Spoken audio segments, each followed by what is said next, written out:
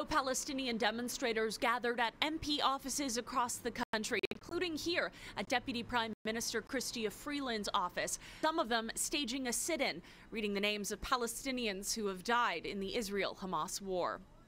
Raid Ali Hassan Hasuna, Muhammad Jamal Mustafa Hasuna. And we're actually being forced out right now. And we're going to sing our way out.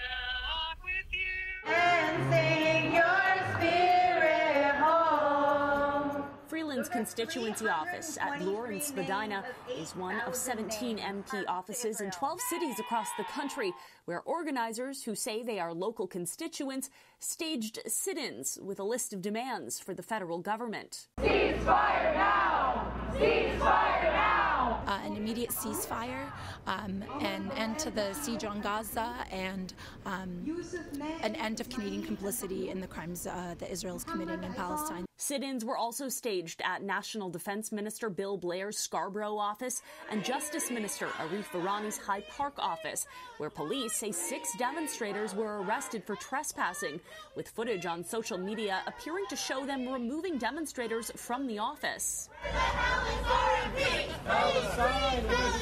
No arrests were reported at Freeland's office, and demonstrators say they had no response from the deputy PM. CityNews did not hear back from her office for a statement in time for this broadcast. We cannot remain silent in the face of a genocide. At this moment, we have marched, we have made phone calls, we have signed petitions, and yet the members of parliament, the government of this country, has refused to take action. The death toll among Palestinians has now passed 8,300, according to the Gaza Health Ministry, while Israel says the initial Hamas attack and ongoing rocket fire from Gaza have claimed more than 1,400 lives since October 7th. Mackey, City News.